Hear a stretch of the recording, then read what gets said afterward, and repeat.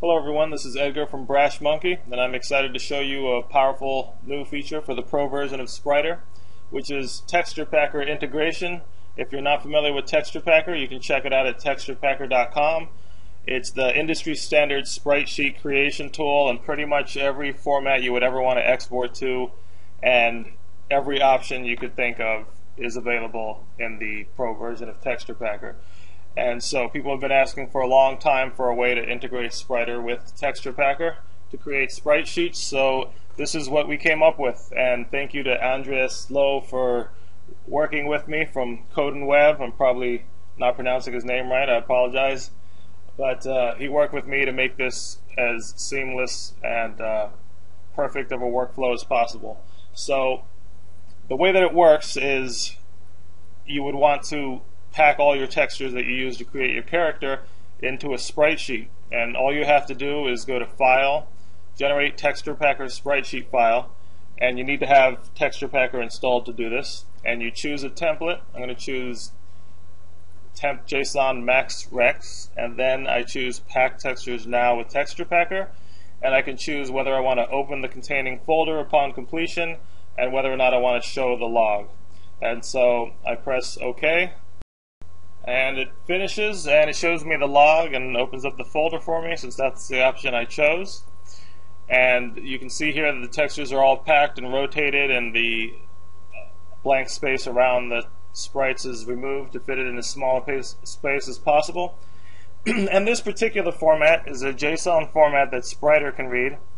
And the way that sprite sheets look when they're in your project folder is you can see the image down here of the actual sprite sheet with the file extension says JSON instead of the actual image extension, and it has a blue outline around it. And then you can double click on this, and then it shows you the folder structure inside, and you can just use them as you would any other sprite and do anything you would to a normal image, and you can use any of the features that you're used to.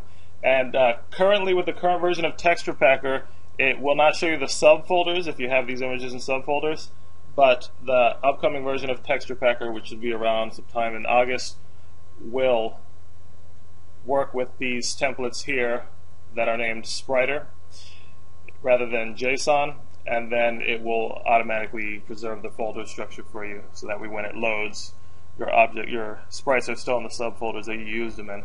So that's just the JSON format that Spriter can read, but you might want to export a very specific configuration for your project, and so you can create your own customized template with TexturePacker extremely easily. You just create a new template. I'm going to choose Cocos 2D, and I can name the files anything. I could call this data file, but if you wanted to just name it after your actual project name, for instance, name it, this project is called Reaper Enemy. So if you just wanted to name it your project name, then you can do $STPS, and that will be replaced by the project name.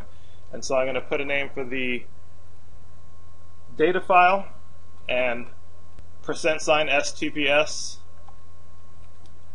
.ping for the image file, and then I can choose the output level, the DPI. So you can set any options you want, anything that TexturePacker is capable of doing, and you save this file that had all my options. I don't put any images in it.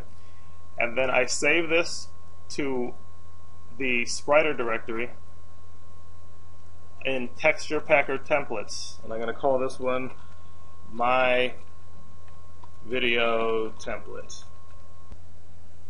And now in Spriter, under Generate TexturePacker Sprite Sheet Files, my video template is there as one of the options. So it's extremely powerful and easy to use. And once again, once I select my new template, regardless of how many options I set, I can just say Pack Textures Now with TexturePacker, and then it will create a sprite sheet with those custom options that I set. And so that's the basics of how TexturePacker integration works with Spriter. Let us know what you think. And if you haven't already, check out TexturePacker at TexturePacker.com and check out Spriter at BrashMonkey.com. And thanks for watching.